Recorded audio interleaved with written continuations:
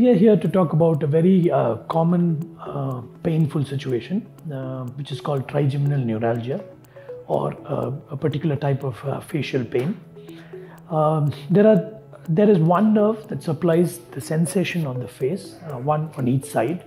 That is called the trigeminal nerve. And the distribution of the nerve is in three segments: the upper, the middle, and the lower, with three branches of the nerve. And the disease that we're talking about is a syndrome, is a pain syndrome. It's quoted to be one of the most painful syndromes in the world. And herpetic neuralgia and trigeminal neuralgia are two extremely painful situations. The best description for this is the pain has led people to commit suicide even, and there are patients who say, I've never had such a pain in my whole life. And it comes as a lightning pain, which speeds from the outer part of the ear all the way to the center of the lip, or to the eye, or to the jaw. And this happens in split seconds, and you can get multiple such split-second pain, shooting sensation and through. Now, the main reason for why trigeminal neuralgia is one of the commonest reasons is because there is a neurovascular conflict. That means there's conflict between the nerve and the blood vessel, and there is a constant contact of the blood vessel onto the nerve, and each time the nerve pulsates there is a small damage to the nerve, and that nerve damage causes short circuiting and pain in the form of it presents in the form of sudden shooting pain, like you would see in a short circuit, because there's each of these nerves are myelinated. It's got coverage in these nerves, and those coverings of the nerves get affected, and one nerve meets the other, giving a short circuit. That's in lay terminology. So there are multiple ways you can treat this trigeminal neuralgia, and Dr. Nirmala will be talking to us about how the medical management go about. Yeah, so there are various ways of treating trigeminal neuralgia, of which, yes, medical management is one such thing. It is tried only when the MRI does not show any vascular compromise, like Dr. Ravi Gopal Varma told, that there can be a vessel which can be abutting, except for in these cases where there is a contraindication for medicine, because what happens is the patient will suffer so much of pain that they can be thought to have a psychiatric issue, and they can be treated for that rather than getting treated for a trigeminal neuralgia. So the medical management there are various medical management, like giving medicines to control the pain in the form of carbamazepine, or in the form of gabapentin, or in the form of any pregabalins. But yes, all these drugs can be used only to certain extent, because each one of them have their own side effects. Also, since there are few of them who can be seen as depressants. Patients can have drowsiness, they can feel very lightheaded taking these medications, and at one point of time these medications may have to be stopped. And so the main issue will be when an MRI shows that there is a vascular compromise, for which Dr. Ravi Gopal Varma will be telling about the surgical management of it.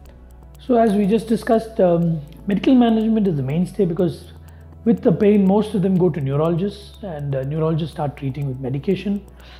These are pain modulators, the medications that are used. But if you look at the natural history of trigeminal neuralgia, each time there is good relief with the pain with the medication, and after a few months the intensity of pain comes back. Then you increase the medication, then the pain comes back, and you keep increasing. So there's a cumulative effect of pain, and it keeps going up. And then as you bring the medications up, you'll have side effects of the medication. So that is when we say that it's not right to go beyond a particular limit. There is a small number of people who do get good relief with pain, and of pain, and the effect of the medications last for years. But most people continue to have pain and develop resistance to these medications. And as Dr. Nirmala was saying, when there is a conflict, when there is a vascular conflict, very definitely that surgery is going to help.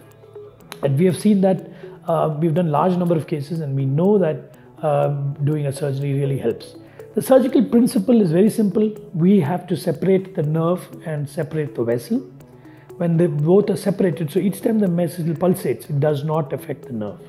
So how do you do it? So we have got a lot of inert material, and the commonest used is Teflon, a Teflon wool, which is kept between the blood vessel and the artery. So when the artery sort of pulsates, it's like a shock absorber. So the Teflon wool will take the shock and will not transmit it down to the nerve.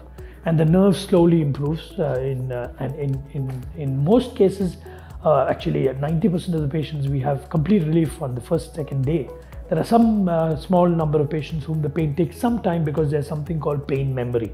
So it takes some time before the real beneficial effect comes, and that's luckily a very small percentage.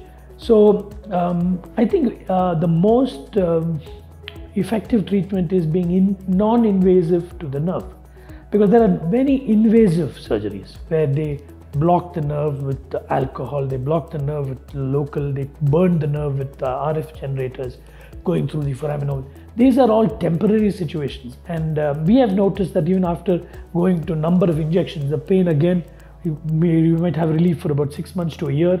The second attack, you'll have 2 months relief. Third attack, you'll have a month relief. And then fourth attack, even if you give an injection, it may not just help, or do you try to burn, it may not help.